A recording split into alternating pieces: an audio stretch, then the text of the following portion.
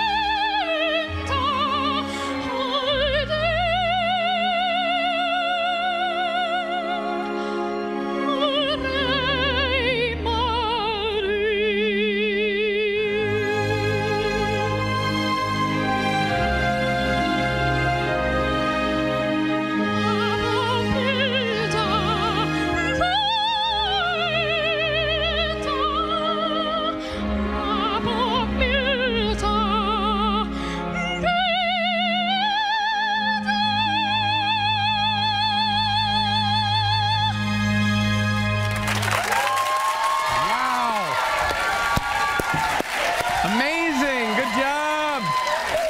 14 years old. Open your mouth, open your mouth. I want to see how that voice comes out of there. How does that happen? God, I guess. Yeah. Yeah, he just blessed me with a gift. Yeah, now most girls your age are singing Taylor Swift and Beyonce. Yeah. What is it about opera music that captures your heart? It's just different, and it's just the most complex form of art. And I mean, when you sing opera, you feel something. And I wanted to feel that emotion, and yeah, it's just beautiful and different, and yeah. It is beautiful and different, and all of America got to see it on America's Got Talent. You were a finalist on the show. What was that experience like? Oh my God, it was so incredible. It was such an honor to be there, and I was so excited to be able to participate in such a big opportunity, and yeah, it was great. It was so fun. And I know you had to keep it a secret, right? Like some of your friends weren't too happy because you couldn't tell them you were on the show. How'd that happen? No. No? Did they forgive you now? They did. They did. What do you want to do? Do you want to continue to be a professional opera singer?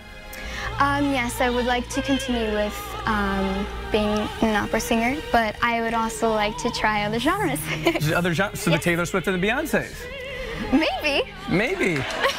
Laura, you're amazing. Thanks for being here. Keep coming back in to see us at Windy City Live, okay? Okay, All right, we got to take a break. Give it up one more time, Laura Bretan.